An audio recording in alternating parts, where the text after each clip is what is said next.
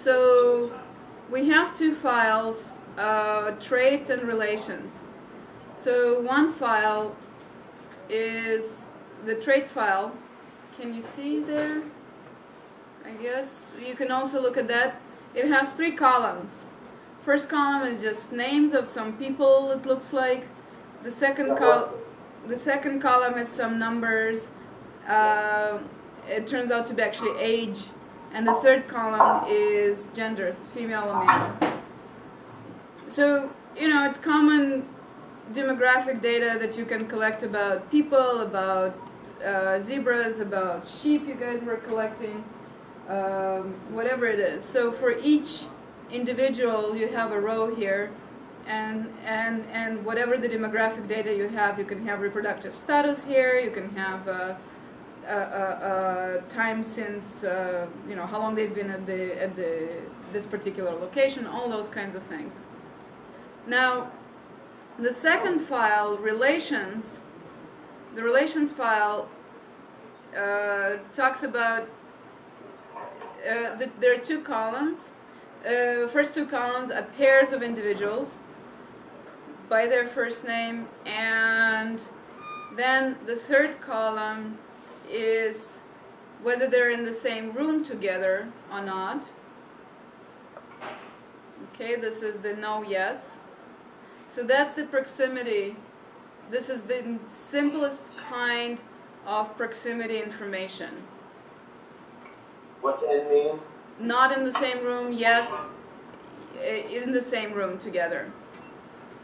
So these are co-workers, and so these co-workers are in the same, whether they have been in the same room or not. So if you look at it, there's a little bit of an explanation of right. So this.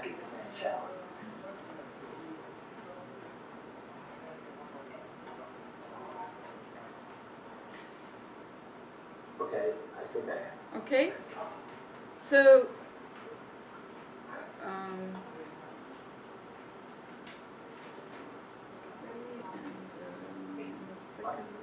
Great. It's not like you went to this library out there. But I can do something. I think it's very okay, are you guys okay there? Yeah, I think so. We can see what you've got. Yep, we have those. Okay, so this column is whether they're in the same room or not, and then the third column is how many times they've interacted as friends, is this column, and the last column is how many times the first person gave advice to the second person. Okay? So you can imagine, as I said, that the yes-no, that's a proximity kind of relationship. In the same room.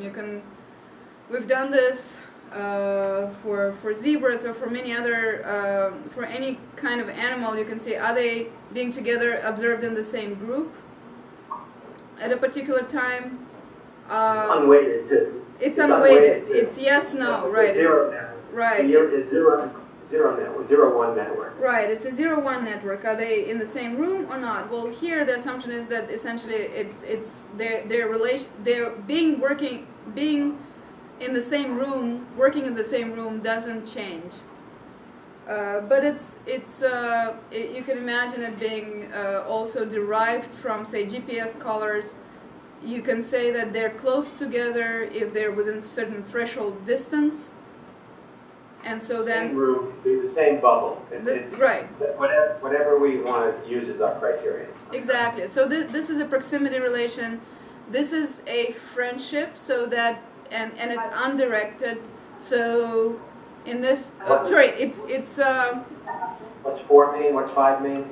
How many times Bob and Alice were interacting as friends? Okay. So not necessarily in the same room, just anywhere on the planet. Anywhere on the planet, yes. So, right, and the last one is a directed relationship. The last one is how many times did Bob give advice to Alice? Okay, so it's Bob. It's It's the first column to the second column. Right. A to B. Right. It doesn't have to be then symmetric. So if you Yeah, you could have in column F, could be B to A. right. So if you so in this particular case it is symmetric, but it doesn't have to be. So well, so it's not. No, it's not necessary. right. So right. It's not symmetric. The fourth one is not symmetric. It's 3 times they were together anywhere in the world, but Bob gave or David gave Alice advice 4 times.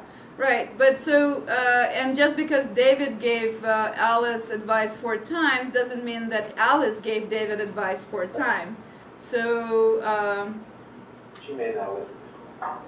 right, so if you look at Alice and David, Alice gave David advice 3 times. So this can be, let's say, grooming relationship in animals, or aggression, or whatever is a directed relationship in this case. Right, and so we now want to start asking questions about this data set. So is the person, maybe your questions are, is the person who gives out most advice, is that the oldest one maybe? Or is there any correlation between how much advice is given versus age?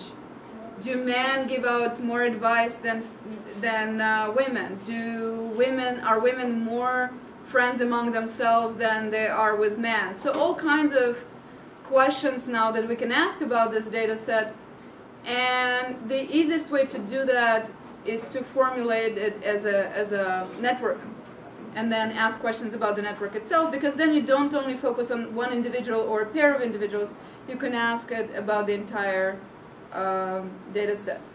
So for that, we go to R.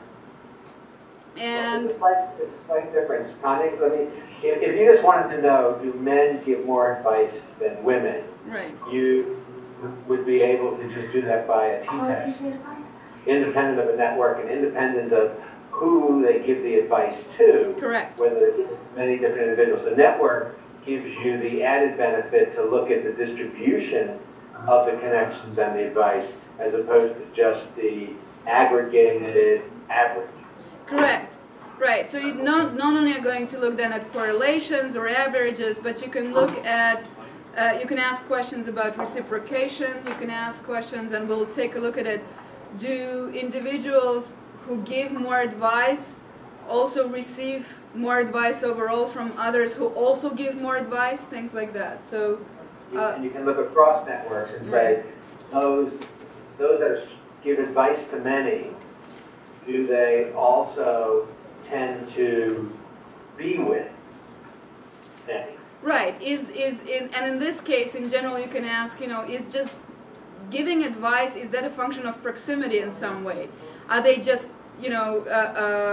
by circumstances, they happen to be among with many other people, and so they just give advice because they're already asked for advice because they're already there, or they're just chatterboxes. They can't help themselves. Is the null hypothesis. Right. So when you compare, say, proximity network and advice network, you can start answering those questions. Right. And in essence, there's 2 proximity networks here. There's the 0-1 proximity network. Are they in the same room? And then the number of times they associate anywhere in the world, column D, is more of a weighted network of proximity. So we're looking at a 0-1 network and a weighted network. Right. You can also ask questions of, say, the advice of the proximity network. Is it the same kind of distribution? So, for example, maybe are women more egalitarian than men in terms of their friendship? Right. So we can do the degree to measure it. Right. So we can do degree to measure it. We can also ask, in terms of proximity, other kind of close-knit communities, and is advice given within those close-knit communities? So the communities from, say, this relationship of friendship, and is advice given only within close-knit communities, or does it go across communities? So we can do that by connected components or by cliques, right?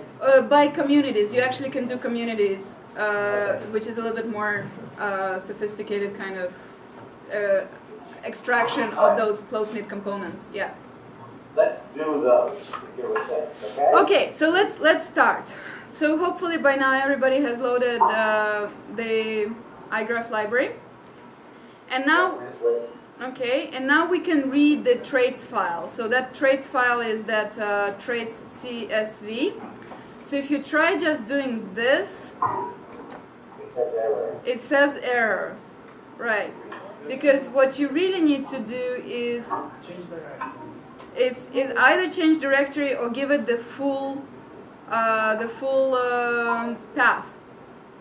So if you notice, my traits file is in the directory documents, teaching, Kenya Aussie, 2011, notes, traits, CSV. So if I look at my files, here is it's in my documents folder, teaching, Kenya Aussie, 2011, notes, and there it is, traits, CSV. Okay, so you actually need to give it full path. Oh, that's a pain. If you can find it. I can't even find it. Or you can change directory to wherever. Change your directory, please do that. Well, okay. You guys know where it's saved, Dan? No, it didn't save it. It's probably in downloads. In I was download. supposed to go to the desktop, but all I got was a web thing and a text thing, which I didn't want. Dan, So I'll go. Dan, Yeah. I gotta Dan. go back and find it. Yeah. It's in downloads. So if you go to. Oh, I didn't know. I didn't save it in downloads. Okay. It'll be there anyway, is what you're saying. Okay. Yeah. So if you, its default is probably downloads. So if you go, your directory is tilde downloads. Tilde. Huh? He's on a Macintosh. Yeah, I'm on a Mac. Dan, I can send you the files. Okay, I'm doing tilde downloads. Yeah. So nothing happened. Yeah, tilde downloads. I don't know, man. I'm running on my color green file. So if you go to that file and save it again, you can tell it save as and give it the exact place that you can. That's what I did. That's what I did. But I'll go find you again. Okay, hold on. Okay, so if you go to this traits CSV, once you're there, you can file, save as, and you can tell it where you want to save it. Sorry, where you want to save it. So, you know, probably I don't want to save it in recommendations, but I want to save it as.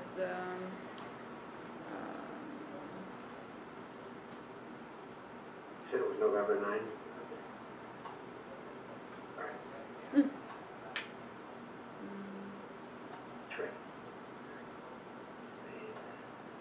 So just give it the exact location. Either maybe desktop is a good place to. Yep, but I have to get rid of the text. Page source, right? Yeah. Okay.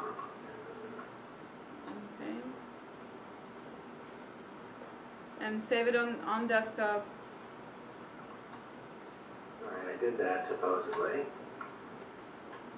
Next one, relations. What's the change directory command? Keeps putting a text on it.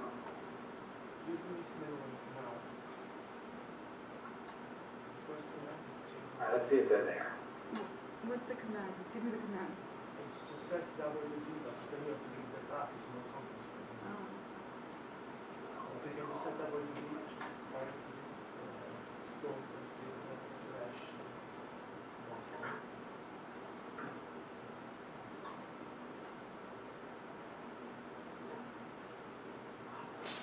Okay. I have a relation CSV and a trait CSV. Is that what I'm supposed to have? Yeah. All right, now what do I do to find them? So they're on my desktops. All right. Okay. So, miscellaneous, you can click change directory. Okay, they're telling me. Yeah. Okay.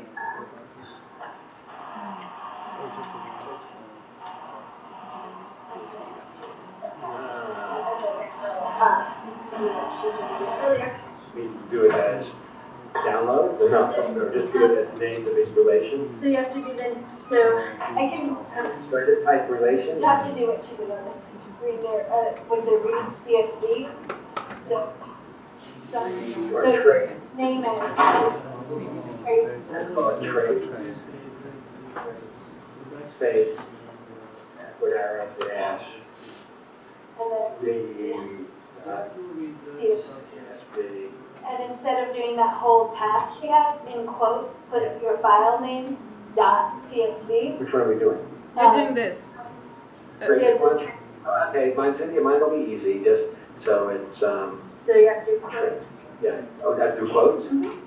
Here, Dan, it's on the screen right now. That's what you do. Yeah, I'm doing it. Yep. Do I have to do, CS, do I have to do, comma, head equals false? Yes. It just says that there is no header in that file. Okay. And then you read the same. Error.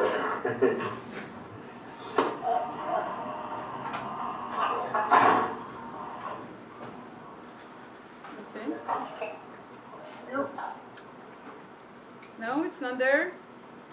Did you change your directory to desktop? Yeah, I'm okay. Okay. And so then you read the same way you read the relations file. So then you do either the full path or just the relations. You want to do the relations one too, not just the traits one? Yes, both of them. Because the relations is going to give us the edges. So I'm just going to do REL, whatever you did there. REL. Read. You can just do equals, right? Yeah. So for new R, you can do equals. You don't need this silly error stuff. Okay. That was something. Okay. Are you guys, everybody else okay there? Yeah. Yeah. Okay. So now we've read the files, now we can start creating a network out of it, or rather a graph. So we start always with an empty graph. Because if you don't start with an empty graph, it doesn't initialize the memory, and so you never actually know what you're going to get if you just start adding nodes and edges to G. Also, if you add more than once, it doesn't replace what's there, it keeps on adding things. So it keeps allocating new nodes.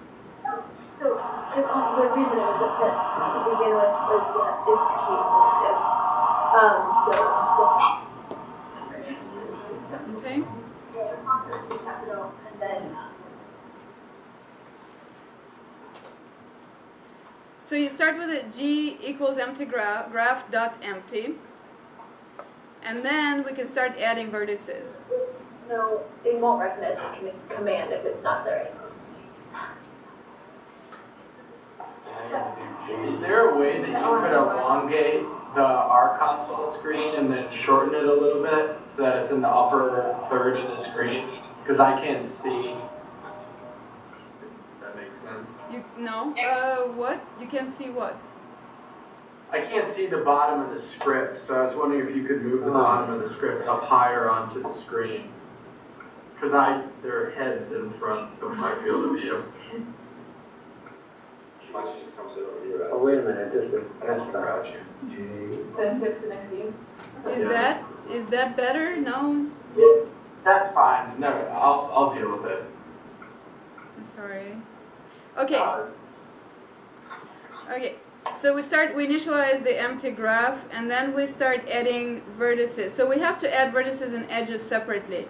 In general, a network or a graph, what we call a graph, is defined as an object. It's what are the vertices and what are the edges, otherwise also known as nodes and edges. So we first add all the vertices, and those are the individuals in this case. And we add them. Okay. So the number of individuals is going to be the number of vertices, which is the same as the number of rows in that traits file. Right? The name of the vertices is whatever is the first column of the traits file, right?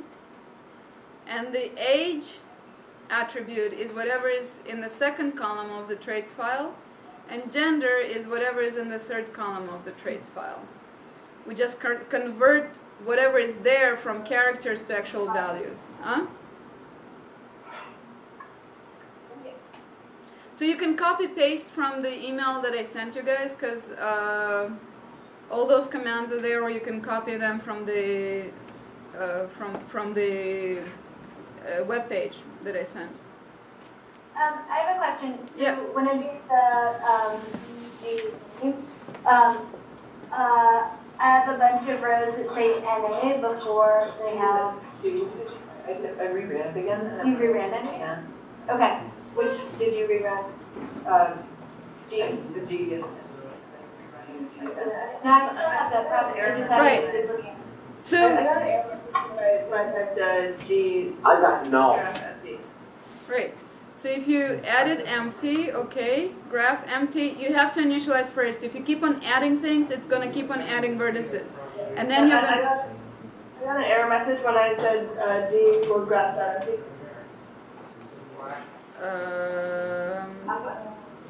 That one worked. I got an error message. It's unexpected quote. What? Then you have to provide it. Yeah. I just grabbed it. Yeah. Mine's working well. So in that email... What? Okay. So if anybody else is having the same problem as I did, I typed the command wrong first, so it filled up the graph.empty with NAs. So you have to go back and empty it. Like Right. Yeah, so if it's at this point, it's good to type just G. Well, I'm getting errors all over the place. I must have typed something wrong. Got the full It says instructions. unexpected comma somewhere. Huh? Oh, okay. I have. Copy paste from the file. Dan, just copy paste from the file or from the email that I sent. I sent the email with the commands. You can just copy paste from there. When did you send an email? The same email that from November 9th. What did you say your error was? Because I'm getting the null too. Okay, I so got you null, yeah. ever, if you made a mistake the first time, it's adding things into that empty graph. Yeah, I didn't make So you didn't make a mistake? No. I had to do it twice and didn't make a mistake. And I was scared. Can someone explain why? I don't have anything. I just have those three things to download. Okay. One of those, right? Huh? One of those is the. Right. One of those is a file with commands. So the three things that you're downloaded, the third one, so it's traits, relations, and the third one. The third one is the file with all of those commands. That's the import on one. Is that one? Yeah. Oh, I see. All those commands. Just put all those in. Okay. You can put all those in. You can copy paste them, so you do them one by one and see the effect of those commands. Yes. Oh, you do one by one and then. You can. I prefer that you guys do one by one, so you actually see what they're doing. Okay, I can do that. Okay. I could go back to my articles. Because in a minute we're going to do something different from that file, and we're going to do it interactively. That worked. Okay. One. I have to do all of them now, right? So now we're going to give a name. Give me an error. So check that you did the right thing, right? Well, Check. it didn't give me an error, but it's okay. All right. I mean, it's loading them. It's not giving me errors, but it does not do anything. Everybody here follow the instructions? It's working. Okay, let's make sure that we did the right thing. We'll type V parenthesis G $name. Right? Well, hold on. I'm still doing add to the edges. No, before you add edges. Okay, I've done all four of them one by one. Fine, No, great. Okay, so just check that we have the right graph. Let's, I don't have, am I supposed to get a picture? no. Type G. Everybody, G. type G, yes. You should see something. If you type G, you should see something like this. I got everything. Okay, I got all the names. Great. So you should have 10 vertices, 34 edges, Edges. it's Directing is directed, true. and then you have all those edges. Yes, Okay. I have 0 as Bob Bradford, 1 as Cecil Connor. I understand. Okay, so now, before we do anything else, let's do the following, guys. So we actually see some action. Let's see what it looks like. Let's type plot, parenthesis G. At the very bottom. Plot. What type of parentheses? These are just checking to make sure you have the Your right. edges again. Your edges. Oh, I got a graph. Yay! Mine is different, I'll explain why. Everybody else should have This is colored, it's got different sizes. Oh. Here, that's Do it. you want to edit matrix? So everybody got a graph? So the numbers are the nodes as listed on that list. Yes. Yes. Okay, so 8 is Gabby to Bob Bradford. So, Tanya, I'm getting the nodes, but not the connection between them, and so is Kathy. Because you haven't added edges, which is good, which is fine. Dan went ahead, did all those commands. Okay, thank you. Yeah, you haven't added edges yet. So we're going to come back now and add the edges. Let's do that. We just, this is just to kind of see the action, what's going on, and what it translates to as a network. So now we're going to add edges. So here's the command, right? So we're going to add edges. This one, sorry, not this one. The one where,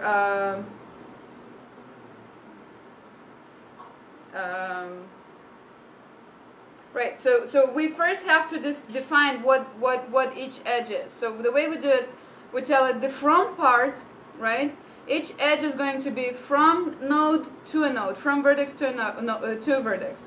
And so the from part is whatever is in the relations file column 1, and 2 for each edge is going to be whatever is in the relations file column 2, right? If you remember the relations file, the first 2 columns tell us who is interacting with whom, who is in the same room, what is for that relation, what are the 2 people involved, right? So what are the commas for? It tells us which column. Comma 1, comma 2, or 11 commas? Which says look in for column, this column. Yeah. So now we're ready to define edges. So the edges then, it's the matrix of the, oh, we didn't do the IDs. Sorry. Let's go back a little bit. We're going to now, we just have names. If you just added the vertices, we just have names. We don't have IDs. And nowhere in the file traits do we have the IDs of individuals. And so we refer to them by names. Would be nice to actually have the IDs for each individual, just say this is 1, 2, 3, 4, 5, 6, 7, 8, 9, 10. So the way we're doing it is we take the names, right? And so the names is a list. This one variable is the entire list of names.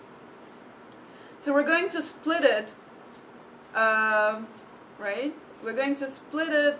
If you type names, just type names. Sorry, just type not names. Just type. Sorry. Where is it? There it is. Just if you just the entire V of G ampersand name. It's a list of all the names with various parentheses and everything. So there it is, right? So it's with quotes separated by spaces, list of names with each row being numbered, whatever is the next the ID of the next individual. So we don't want it, we just want the names. And this is what this does. It splits that list of names of the vertices based on the spaces, and it strips it of the index for each individual. It takes the it takes away this parentheses that number each individual. Okay? So now we have, if you type names, what you'll see is just a list of names, without parentheses, without indices, without anything else. Now the IDs is going to become a list of the length, however many names there are. The -1 is because we start. No, it shouldn't be -1. I think it should be. Right. So because the length of the list of names, it doesn't have to be -1. Just the length of the list of names. And because it starts with 0. Sorry. So how come it's a 1 before Alice and a 6 before Frank? Why isn't there a 2 before Bob, a 3 before Cecil, a 4 before Dave? It shouldn't be. So now, if you do names of IDs, right, that's what's going to happen. Now you have a list and an array that connects names and IDs. So what this says, for every number, its name is going to be whatever the next name. It matches the list with the index for that name. Actually, when you do the operation names, as apply stream split, that only takes the first name and discards the last name, but the quotes and the indexes are still there. When you do the assignment, The assignment, right? Sorry, yes. Yeah, you're right. You're right. You have Yeah, the assignment there. right. That's probably what then Yeah. is. Okay. Okay. So now the IDs array, this IDs variable, now holds all the individuals and their indices. So we can now we can refer to each individual by its index. Okay. How come the numbers are different? What's it from? Under names IDs, Alice has a 1. Okay. Now Alice has a 0 under IDs. Right. But if you just type in names, and see what happens. Right. So, Just do names. yep. You see it's different. So, because in computer science, we count everything from 0, not from 1. I just want to know, when I typed the names, I got the first thing in square brackets was a 1 Right. before Alice.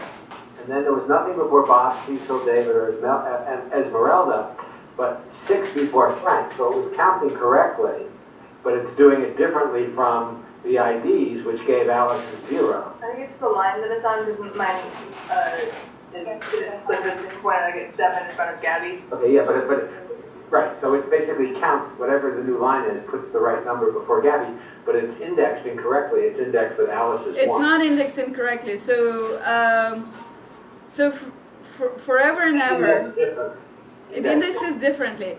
This is this sort of the schizophrenic way that computer science counts everything. We count everything from 0, because when you initialize everything, you initialize it to 0, and then you just add 1 for every additional object. This is a legacy, this is a history, this is whatever it is. This is how all variables, all arrays, all matrices, all counters in computer science start from 0. So for us, when we say the first object, it means the object with index 0. And this is exactly what you're seeing here. So this bracket thing. The IDs are the index. I just want to know why names start differently from the IDs. Because name says this is the first individual. So what it says in the bracket, it says this is the first individual, the second individual, and so on. So it tells you what the logical order of that individual actually is. IDs shows just the index. Okay, that's fine. Okay. Okay? So we always have this weird thing of, which is why, for example, that little hack of... Did you say just a second to the whole thing? No. So which is why this little hack that IDs, if you notice, goes from the length of names -1. Yeah, because it takes the names, it takes the 1 away from Right. Alice. Yeah. Right. So now that we already have from and to for each edge, we can add edges, but we're adding them as IDs. So edges is a matrix, right, of this creates a list of IDs, whatever the IDs of the from individual and the IDs of the to individual. Right? What's NC equals 2? It's Number of columns. thank you. That's for each matrix. You have, so the first column, this tells you this is one column. Those two things, that pair is one column. Okay? And the number of columns is 2. So these are the two columns. The C creates these two columns, and the number of columns is 2. Those are the columns of that matrix, and that's the number of the columns. So if you type edges after that, this is what you should see. So notice this is now individual IDs, not the individual names. So read me the first row mean. What's the first row mean? What's 1 comma mean? Those are the indices. So those two, this is the row 1, 2, 3, 4, 5, 6, 7, 8, 9, and so on, 34. And these are the indices of the columns. So column 1 and 2. The empty part after before the column is just, I think those are the headers. Oh, one that has left, I think. So what's 1, 0 mean? Just tell me in the real world. 1 means individual 1, which is Bob, individual with index 1, which is Bob, and 0 means individual's index 0, which is Alice. And so there's one edge between them. Yes, and so now there is an edge between one and individual with index 1 and individual with index 0. Okay? So now let's plot that graph. Just type plot G now after you've added edges. So hopefully now you have edges in that plot. I got an error. I just slightly different position. Oh, because we haven't added edges, sorry. So, Okay. right, we created edges, but we haven't added edges. So now we finally are ready to add them. So we're going to add edges, right? So I'll keep sending.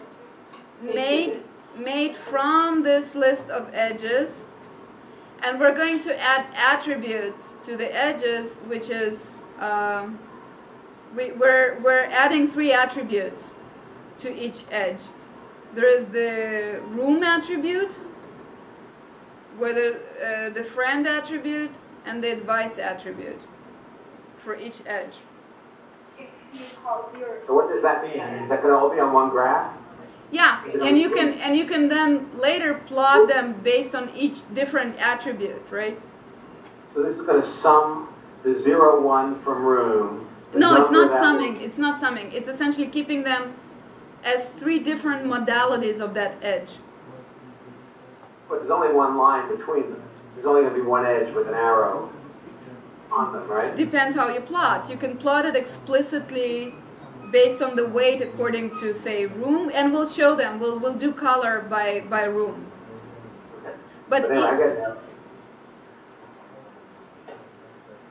So you just do G. Still getting it. Right? If I had to put any parentheses around plot G, because if I just write plot space G, I get an error. Yeah, You have to do that. you have to do the parentheses. Plot parentheses G. Okay, well, you didn't say that. Yeah. Okay. Okay, it worked, but I didn't get it. Oh, I didn't get a picture. Okay. So if you type G, also you should see now all of this, all of that.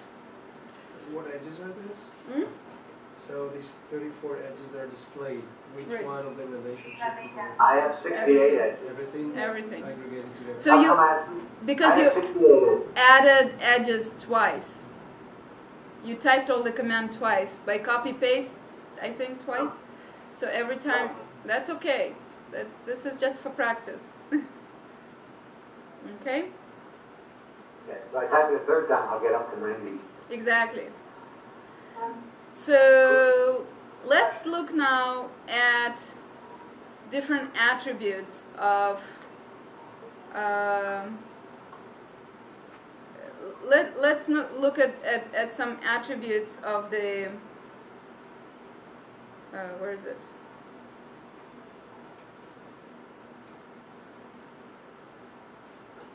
So, of this graph that you guys have. So first let's plot it, let's say according to the room. Yeah, where is it? So,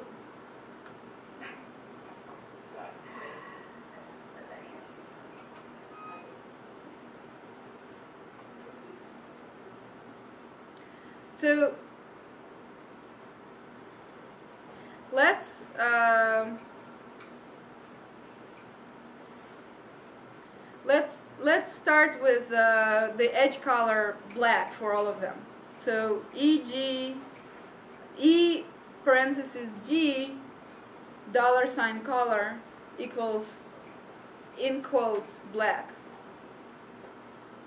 Okay.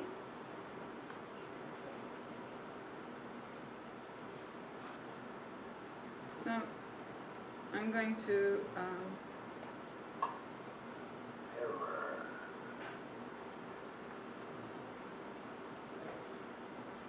can you see there? So we're just going to assign color black for. Every time I talk to you. Oh my God. Could you go back up? Yeah. Interesting. Okay, so Okay. I was just moving it. It's just rotating it. So mine's like a virgin. Mine's like they're all in place. It's what? I think the vertices are just randomly scattered. Yeah. Oh, in blank. And then Is it supposed to change the, I have gray. change the color to, you do that thing, then you have black arrows. No, no. Yeah, so every time you plot it. Yeah, that. I just agree.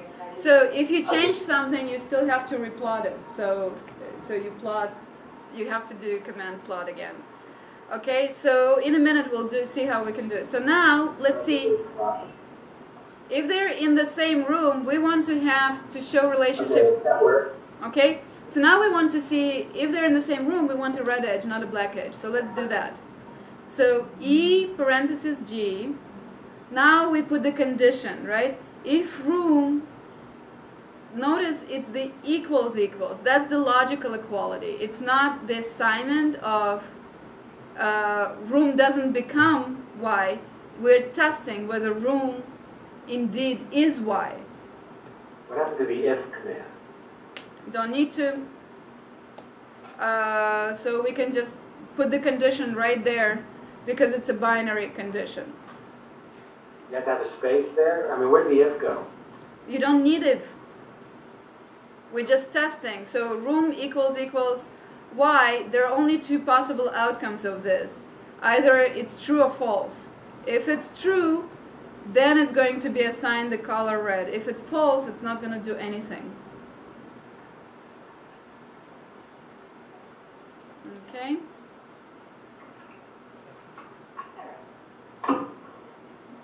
Then I have to go back to plot G, right? Right. So now you can, after that, you can try just plot G, or you can plot a little bit in a little bit more sophisticated way. I didn't get any red when I plotted it. So, okay, so what we're going to do is the following.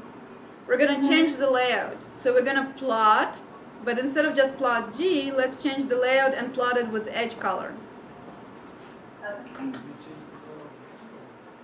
Okay? So we're going to do G, comma, plot, parenthesis G, comma, layout equals layout.kamada.kawaii. It's a force-based layout, so the more connected the vertices are, the closer together they're going to be plotted visually.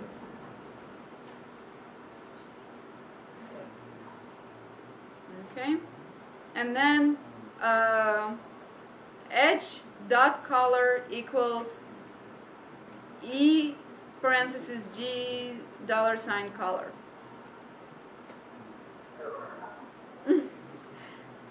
Dan, you're a wonderful tester. Well, I'm just typing badly. So I have. You can still copy paste from that file. So, No. Well, no, I don't have any of that stuff in that file. huh? I don't have anything in that Oh, file there's no anymore. plotting. Oh, okay. Move it so I can go back to what I had to type. It says error in iParse plot parameters graph list layout. Did everybody manage to do it, guys? Yeah, but I have in my plot something I'm not quite sure how to interpret. So a number, some of my arrows are definitely still black. Some of them are still red. Right. And a number of weird superpositions of black and red arrows, or a black arrow with red tips, or a red arrow with black tips. It's strange. Trying to do my variables and running the whole code again. Yeah, you just hit rm parentheses list equals ls empty parentheses, and then just run your code again. It might be that you're double Yeah, assigned. but that would be easy to do. So I didn't get an error, but I didn't get any red. Easy to replace. Not to you? So. If you added edges twice, it may be that now one edge is overriding the other one.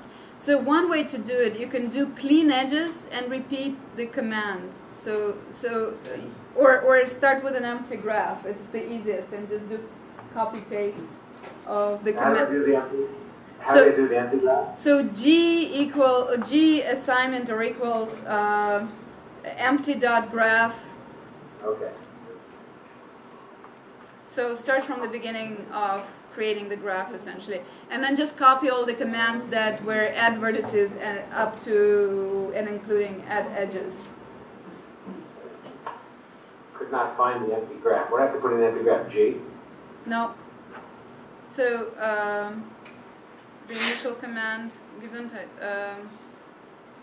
the initial command, sorry, graph empty, not empty graph. Oh, that's why. Yeah, Okay. so graph dot empty. Graph.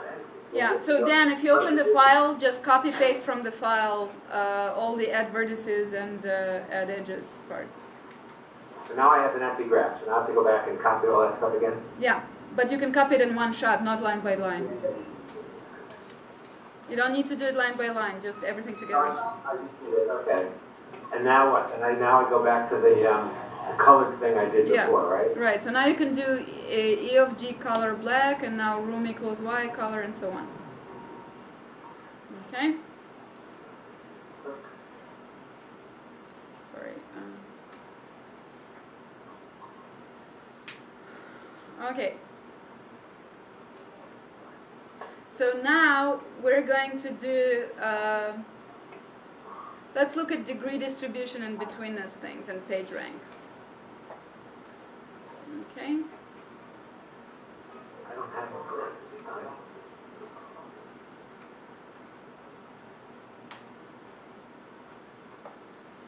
Okay, so if you've managed to plot that graph, we're going to now do the following.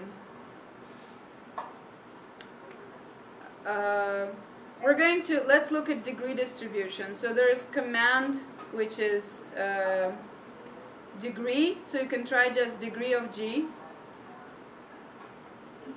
It will plot something, so degree G. It tells you the degrees of all the vertices in the same order as the index of the vertices. Can you guys see there, Princeton? Oops, sorry. So did you is okay? Everybody managed to do that? Yeah, that's too big though, how you have it now. Thank you. Okay. Okay, now let's actually create the association. It's very hard for me, for example, to see, to remember the indices. Who was the first individual? Maybe, I think it was Alice. I think this was Bob. I can't remember anybody else after that. So I want to have something which kind of gives me for every individual by name what its degree is. So I'm going to then create a variable called a temporary variable for degree. There are a couple of ways of doing it, but here. So I'm creating a temporary variable for degree. So, sorry. That you don't need to do that. So I'm creating a temporary variable degree of d, right? And that should just hold all this entire list of all the degrees. Now I'm going to create an array which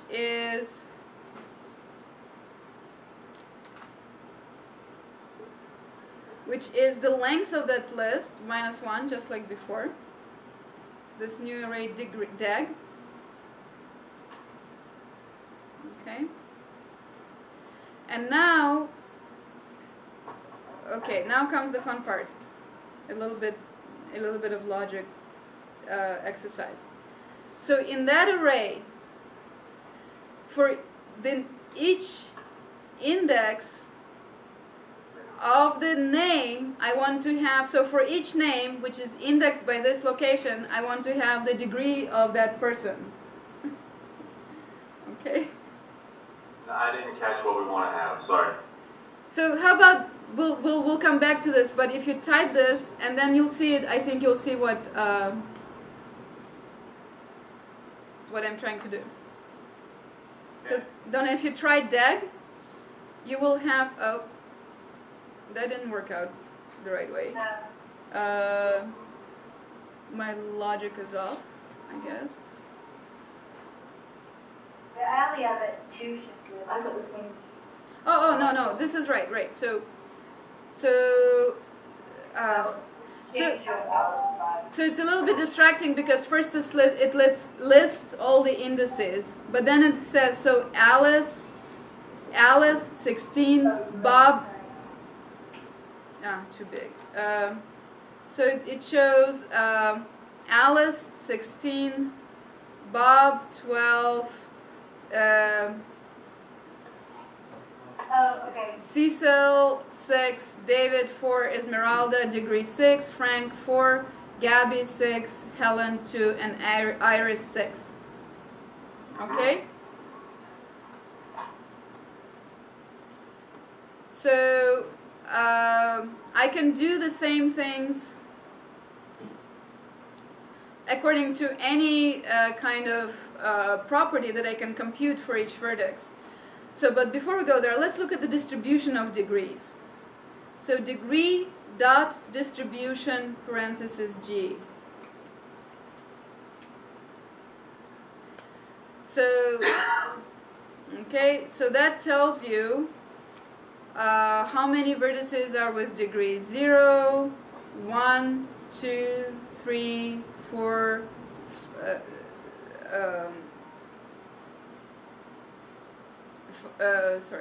4 or 5, the fraction of nodes with that distribution. Okay? Another way of reading it is, so what, the fraction of nodes that have degree 0 in the first position. 0, 1, 2, 3, 4, 5, 6, 7, 8, 9, 10, 11, 12, 13, 14, 15, and 16. Okay? So it gives you the distribution. You can do some statistics with it if you need to, for whatever reason. But it gives you the distribution of degrees as probabilities, fractional, right? Now, you can compute... Those are the degrees for every pair. No, those are degrees for every vertex. So each vertex now has a particular degree, right? Yeah, so every vertex is... So Alex has degree 16, so it has 16 neighbors. Not neighbors, 16 total of different kinds of interactions, weighted. This is weighted degree, notice, because there are only 10 individuals total, so you can't have 16 unweighted degree. Right. So what's on the degree distribution, the 0.0? That's how, what's the fraction of nodes with degree 0. This is the fraction of nodes with degree 1. This is the fraction of nodes with degree 2. This... 0.1. There is only one node with degree 2, which is Helen. Okay. Okay?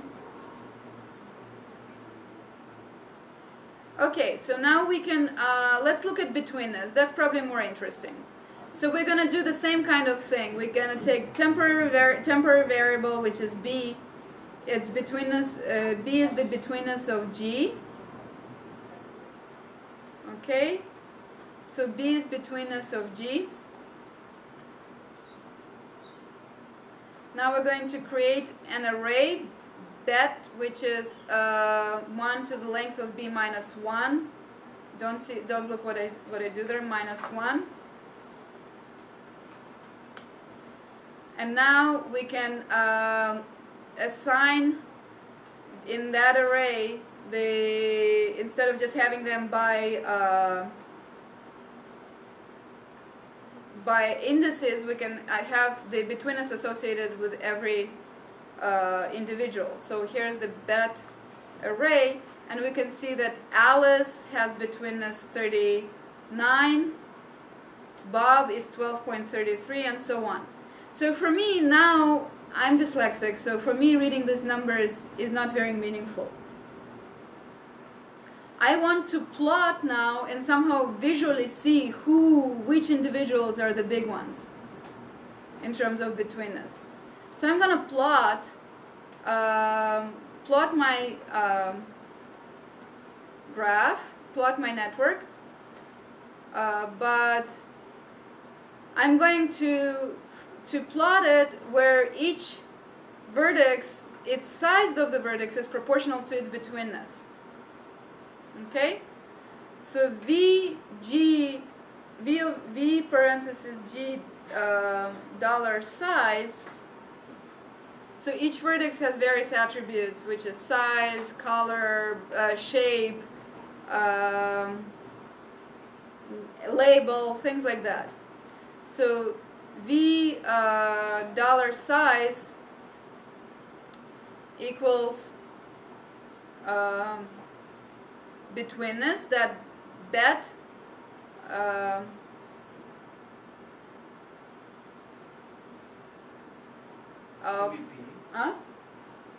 well, you can do B. So you can do B, okay? B and because they are small numbers, let's do them maybe times 5, right? B, so betweenness is B, or you can do directly betweenness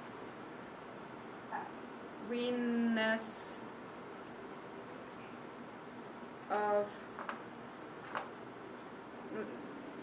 G. Okay?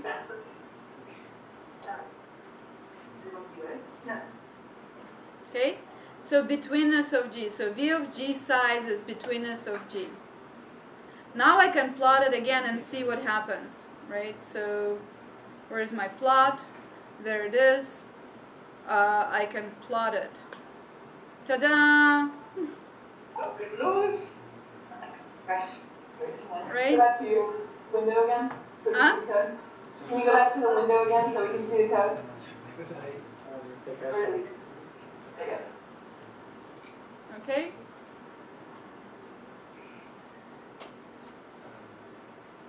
What? I don't know why. Oh. Maybe.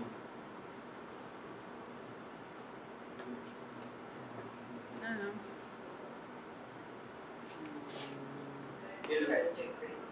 Is the calculation of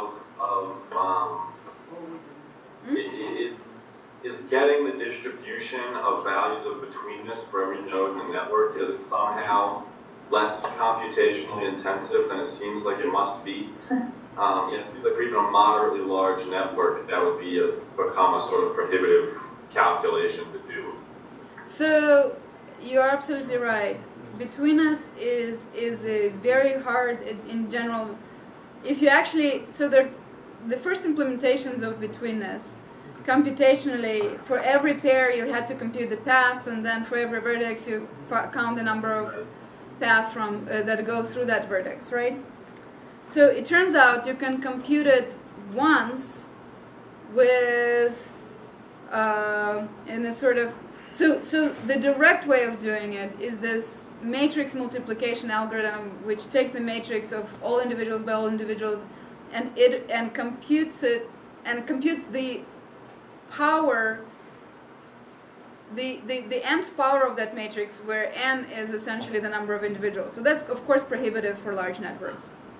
So recently there's a whole library that computes various parameters like betweenness and all the other connectivity parameters in one pass over the network, which is amazing, and it was algorithmically non-trivial thing to do. So you can compute them a lot faster. Okay. But it works for medium-sized networks. What do we call medium-sized networks? Medium-sized networks are maybe tens of thousands. So those are medium-sized networks. Maybe 100,000 is still okay. It doesn't work above that, because even computing just all computing paths between all the individuals is already prohibitive for something above 100,000. So what is done for really large networks, like the web or the Twitter network or the blog network or Facebook or anything like that, is actually, we don't compute all shortest paths. There's a probabilistic sampling, and you can show that for some sampling algorithms you get accurate estimate of the distribution of the paths if you do it right. So we essentially say we can give guarantees of within about 90% of the paths are distributed like what the sampling tells us. And in fact, part of it in some way, and estimating parameters of a network correctly, including communities for large networks, is non-trivial. So Arun Maya, one of the PhD students from here who graduated in May, whom Dan knows very well, at least by email, his entire PhD thesis was how to sample very large networks so that the parameters, the measures of the network on the sample are the same as, or very close to the actual measures on the network. So you're absolutely right, it's a non-trivial thing, but for networks of tens of thousands of nodes, it's really not an issue. And I don't think in animal networks we're going to go above that. Okay, so that's betweenness. So if we do betweenness, so let's actually plot it again. So you see some nodes are tiny, tiny, tiny, and some are big, big, big. So I actually want to maybe normalize. If you have the same problem, you can normalize it a little bit, maybe by multiplying things by 5, if there is a problem. And now you're going to get this. So 5 may have been a little big, right? Yeah, I did /2 plus 20. Okay. So so there are a couple of ways of normalize it, but maybe going back 2, maybe a good set. So here's a 0 going to stay 0. That's yeah. So there are some betweennesses that are 0, but clearly Alice and Bob are the two key individuals that somehow here between the two communities, and you can really see what the communities are about. There is the one room where Bob is involved in a sort of goes between a couple of rooms here, right? So here's Bob, the green guy.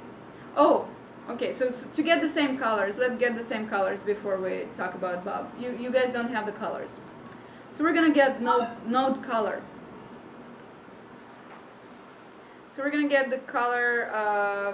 Here, the color of the nodes, size, right, so I'm going to start with the default color for all the nodes being green. So VG $color equals green. Okay.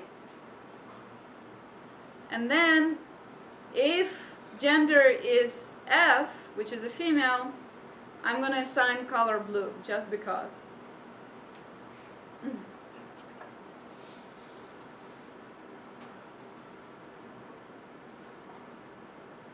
Okay? And so now you should have, when you plot, you should have the same plot as I do. Okay? Can I see the gender command again?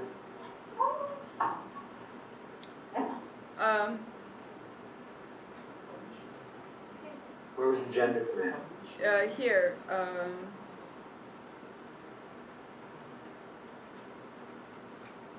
One second. Here. What, after the double equals, yeah. Okay. Well, see now. I mean, you can do whatever you want, of course, right? It's like whatever colors you like. How do you change the size? So the size is by a betweenness. So the VG per dollar size is betweenness of G. Okay. Hold on.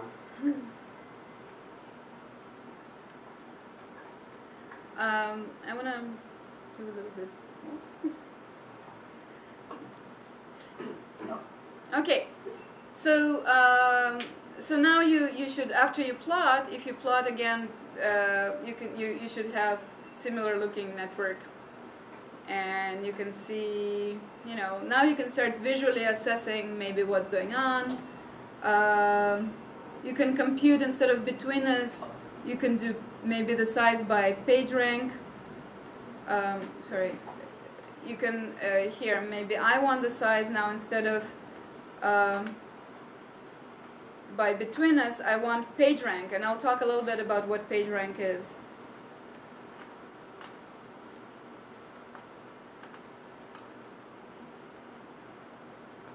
Oops, it's not page rank, I'm sorry. It's page dot rank. So it's this. It's page dot rank vector. There we go. It's V size is page dot rank of G dollar vector.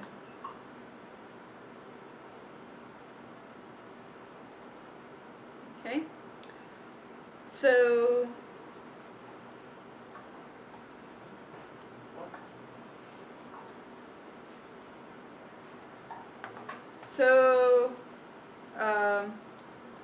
now you can plot again,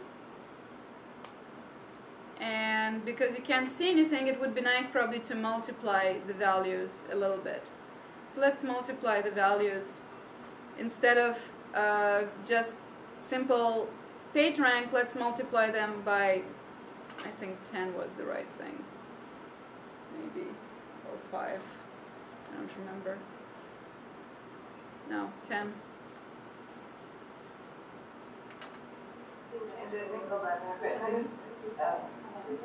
No, even more. So now we're yeah. Okay, so let's actually. Yeah, 100 is good. 100 is good. Yeah. Okay, by 100. So the V of G size page rank vector times 100. Okay, so we multiply them by the values of page rank by 100. And so now if you plot, you're going to get this kind of graph. So can I see the Word document again? I think I've missed a step. I just can't tell from... The Word document? So did you go from the edge between this line? I've put in those 3 bottom lines. No, you don't need to. Here's what you need. V of G size, dollar size, assignment, page dot rank of G, right? Here's on the screen, it's highlighted. Okay, dollar vector times 100.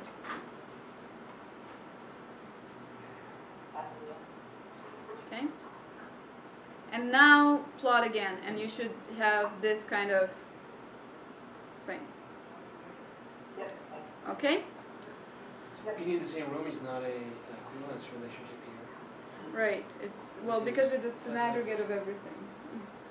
Yeah, but the red color is being in the same room. Right. They were at some point at the same at some point room. working in the same room. Okay. Yeah. It's not an equivalence relation. It's correct. It's a good. Should not turn. So now we can start, staring at this network. It's a tiny network, but still, we can start making all kinds of hypotheses maybe about it. So what is PageRank? PageRank, you have higher PageRank. It's a recursive kind of thing. Your PageRank is higher if you are being pointed to individuals with higher PageRank. So you can think of it, and that's where it came from, is the notion of authority. How, and it was developed in many contexts, the latest being by Google, and that's the underlying ranking value for their search results for all the web pages out there. What is an important web page? What's an authoritative web page? Well, an authoritative web page, right, is the one that's being linked to by many other web pages. And the more authoritative those web pages are themselves, the more authoritative it makes the page that's being linked to by these other authoritative web pages, right? I'm an authority because all the other authorities in the field are linking to me, are looking to me for information. Therefore, I am the more of an authority. There is a very quick way to actually compute it on PageRank. You can start with random. The way it's done, there are several ways. It converges to the first eigenvalue of the weighted relations matrix, of the adjacency matrix of the network. So if you have a matrix of individuals by individuals, and in the entry ij you have how many times has individual I pointed to j, right? So if you take the first eigenvalue of that matrix, the largest eigenvalue of that matrix, that's the PageRank for each. The vector of that eigenvalue, the first eigenvector, is the PageRank value for each node. So you can compute it in many different ways. You can start just with a random distribution of values for everybody, and then each node is the average of values, gets the value which is the average of values of all the nodes pointing to it, and you do this iteratively many times, and it eventually converges to the same thing. And so that's how Google ranks all the web pages out there, and that's the PageRank value. When you return search results, they are ranked in a particular order, and the ranking is given by the web pages, each web page's PageRank value.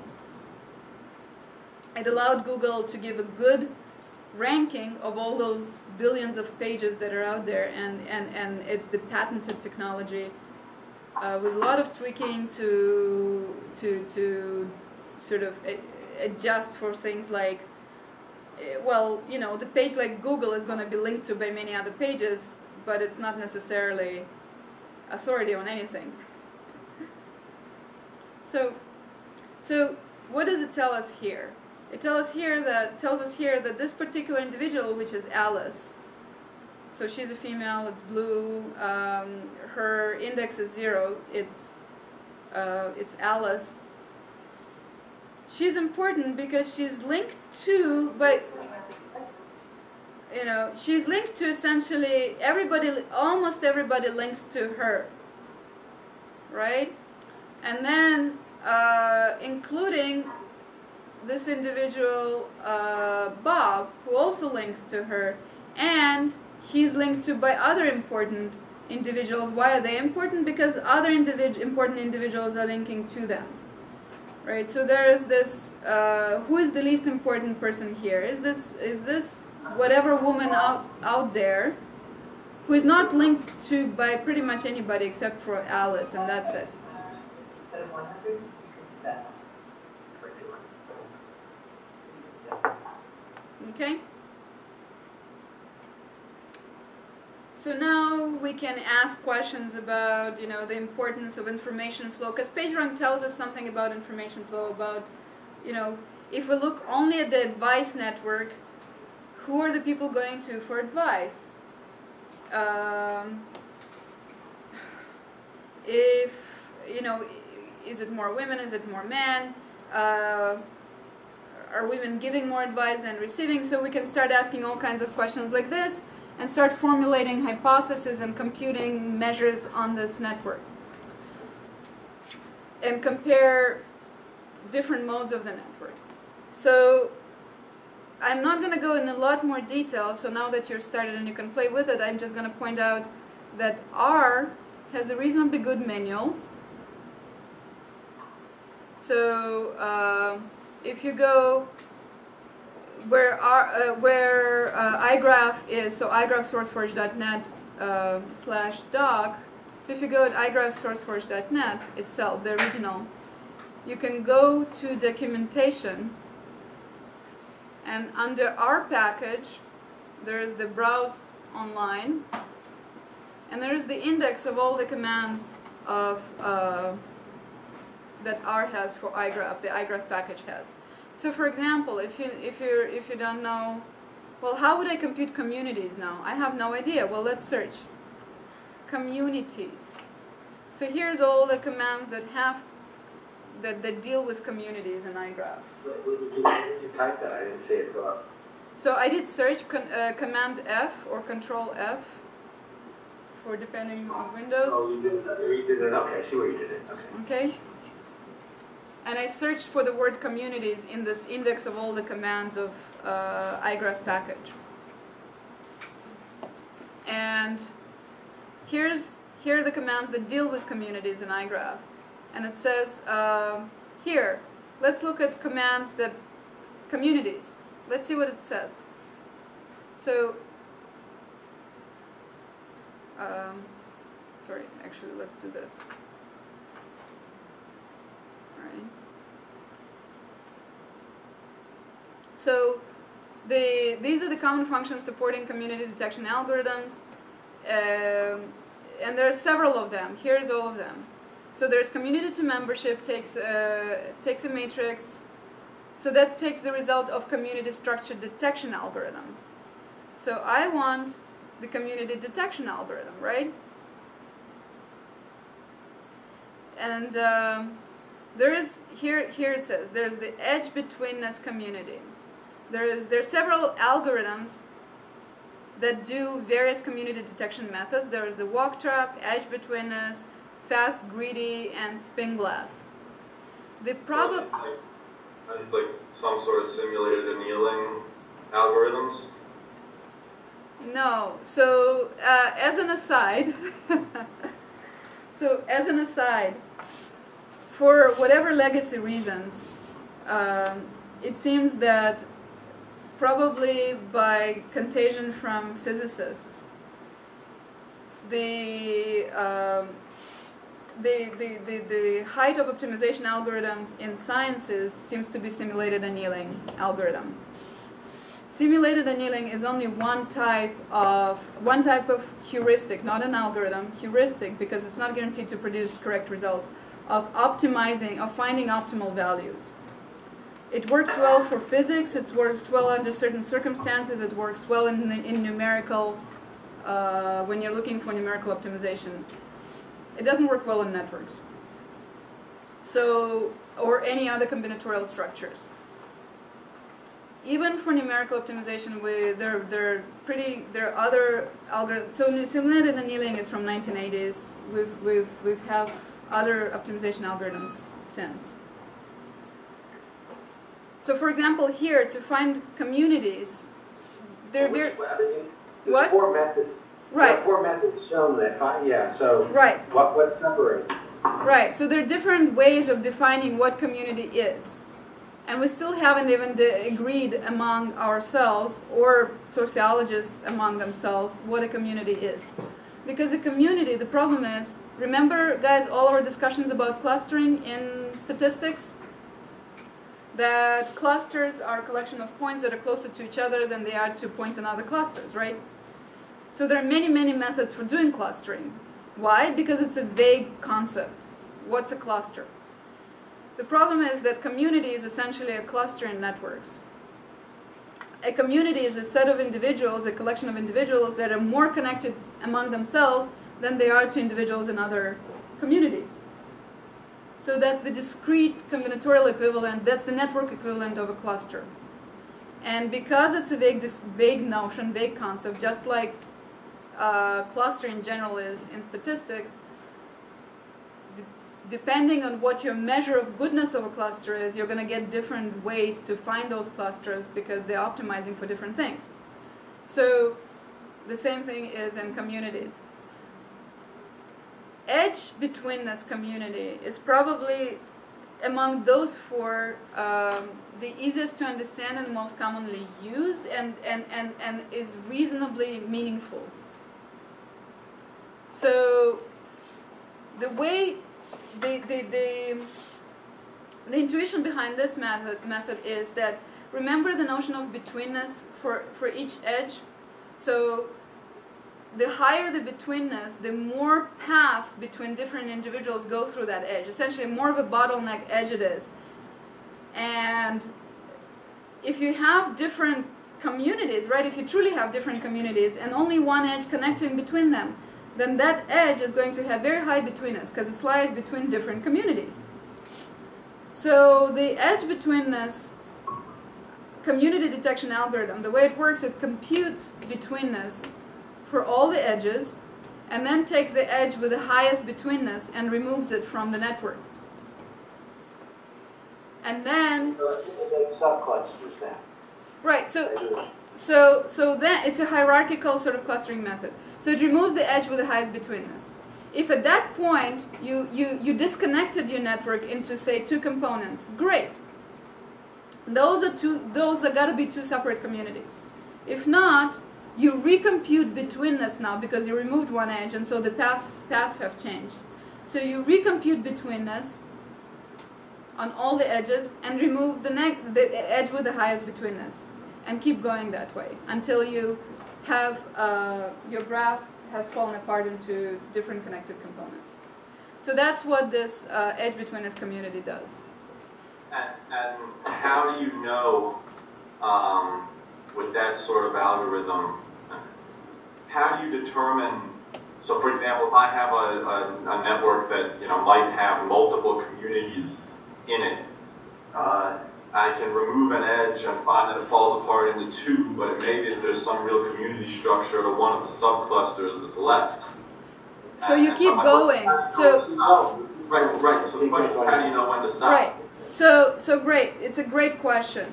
The measure that's used, it's called modularity.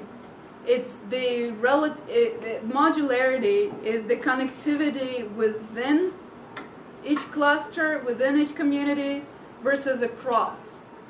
And so if you go to, so clearly if you haven't gone far enough, then your community, what you think of as community, which are comprised of several communities, are not going to be connected enough. So the connectivity within what you think is a cluster versus across is not going to be is going to be reasonably equal. Then, as you go ahead. Sorry. As you keep on doing it, right? Then you kind of, if you get really lucky, and you now have separated your communities hierarchically into really dense clusters that are sparsely connected, so your ratio of connectivity within versus across is going to be now really high.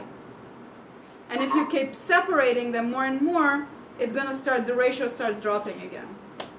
So the density stays really high in terms of... Right, because now your density within versus across is the same, but not because they're sparse, because both of them are pretty connected. Exactly. So even distribution of densities in each community so that they represent equivalent modules and hence are separate communities. Right, so that's kind of, yeah. This betweenness algorithm is a method for trying to optimize the modularity of the group structure that you detect in the network. Exactly, and so why don't we, then the question should be, why don't we directly find the separation, the partition of the nodes within this network that maximize the modularity of that partition, right? Yeah, well, the question, that would be a wonderful problem. That may be what we should be doing, except you guys remember from Sanjeev Arora's lecture, probably, he talked about NP-complete problems, right? Or computationally hard problems, provably computationally hard problems, NP-hard problems.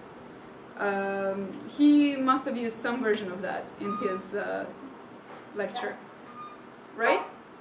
Yep. Yeah, so that's one of those.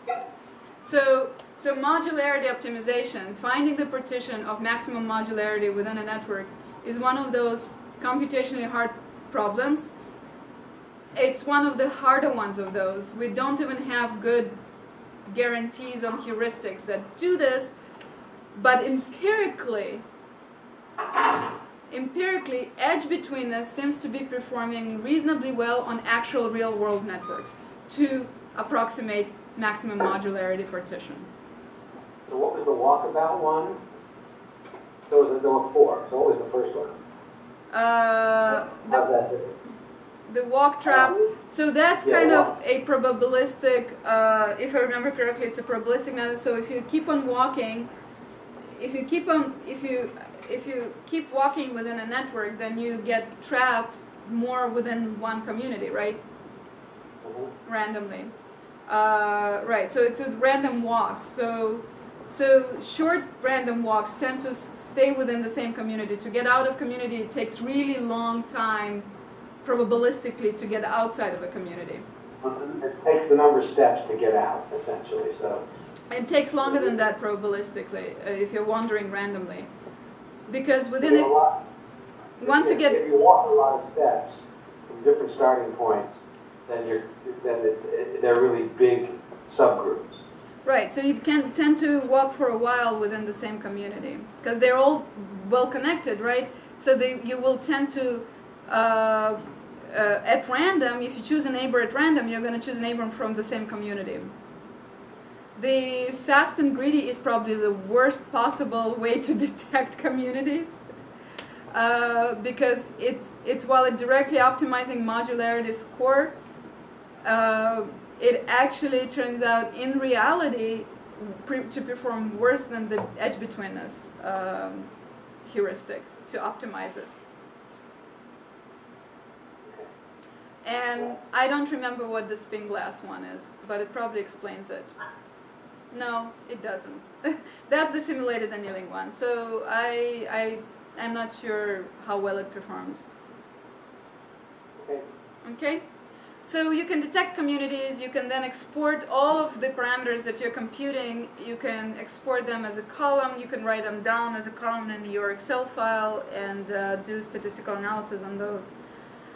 I want to spend just 5 minutes talking about dynamic networks. So, Tanya, it's 6:25 here. Right. You're not going to be able to finish in 5 minutes. Actually, I can. So I just want to put that notion that if you so far we've talked about a network that doesn't change in time. Here it is. Once given, it remains so forever and ever. And so a lot of the networks, pretty much every network you can think of, really changes in time. And oops. And the problem is, so what do we do with networks that change over time? One way is to compute parameters for each time step of the network. So suppose you have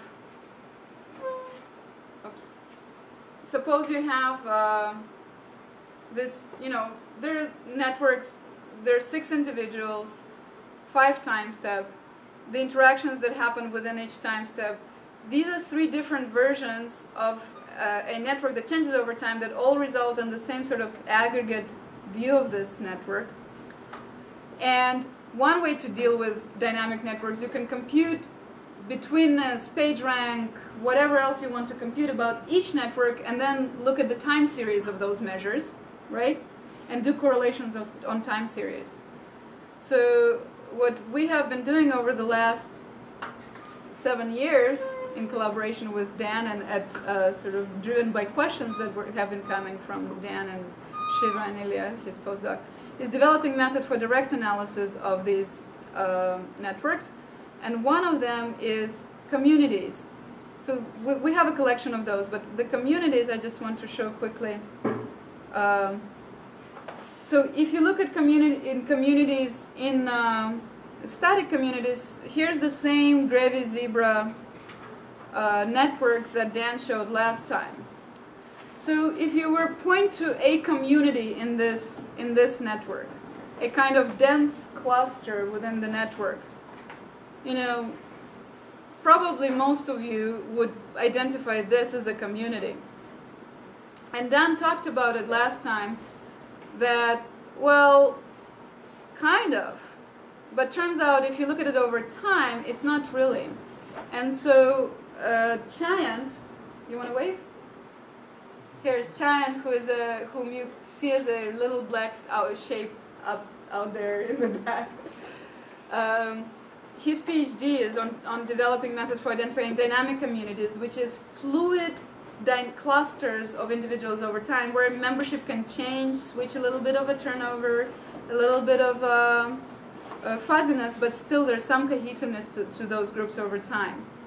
And so there is a working method now, and if you apply it to the same Gravy Zebra network, which is over time, which is on the right here, it identifies actually. So now time goes from top to bottom, and each line is an observation here in time.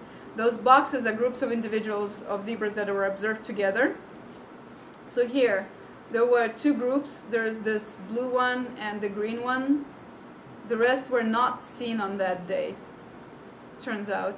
So Giant's method gave this coloring. It told us, well, here's the green community, here's the red community. And these kind of red and green, they split and merge, which is the fission fusion species, right? So they fiss and fuse.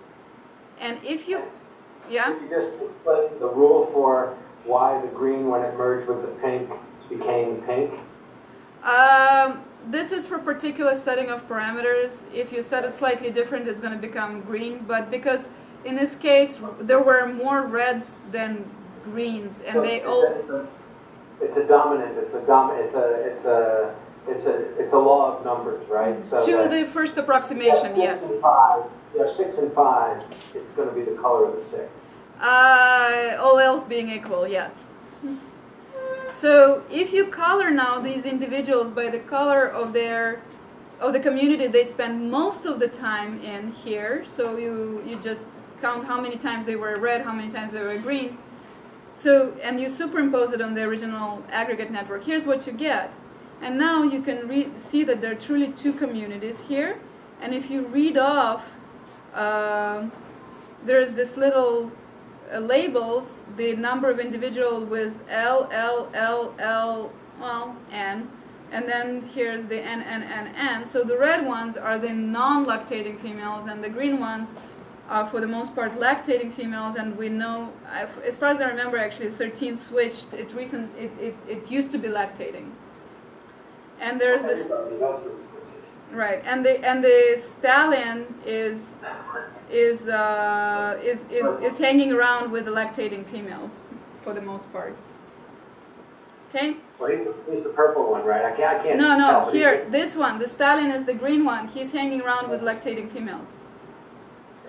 Okay?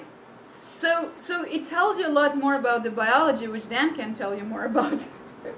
And if you compare two populations of two dynamic networks, right? So that those were the gravies and the onagers, and these are their static networks, with a lot of the measures like diameters and clustering coefficient and everything being very similar in static networks. You can now compare the dynamic networks, and for example, dynamic communities, without knowing much else, but knowing that the color represents these communities the best we can infer, you can see that there is a lot more cohesiveness among the gravy zebras than among the onagers. So one way to sort of interpret it is that communities matter, social relationships matter among gravies, and matter a lot and much more random, and matter a lot less among the onagers. So why that is biologically, Dan can tell you, maybe not in these 5 minutes, but in general. But we can use this method. There's a whole suite of methods that we've developed. So if you ask questions that pertain to the dynamics of interactions, we have now a whole suite of tools that can answer questions on dynamic networks, which are not part of iGraph, not part of anything else. And we have our own tools that do that. So next time, on Monday, it's on Monday, not Wednesday, Ian is going to talk about collective behavior, so truly dynamic interactions, where dynamics truly matter, and how, specifically because I believe he's going to talk about emergence of collective behavior from individual behavior. Exactly. And the week after that, Carrie and Jason are going to talk about visualizing your data of all kinds in creative ways, in ways that actually helps understand what's going on. So notice, even a simple visualization of a network gave us a lot more information than just looking at the numbers of page ranks or the numbers of betweenness, because it gives us more intuition to look at the network view of it. And so Carrie and Victor and Jillian, guys, if you wave, would be nice. And Chiwa and Jason Lee, who is the co-instructor on our side here. They are all from the Electronic Visualization Lab here, and their whole life revolves around visualizing data from NASA missions and deep core Arctic explorations to zebras on running around landscapes, which is what Kerry did for his master's and continuing doing other stuff.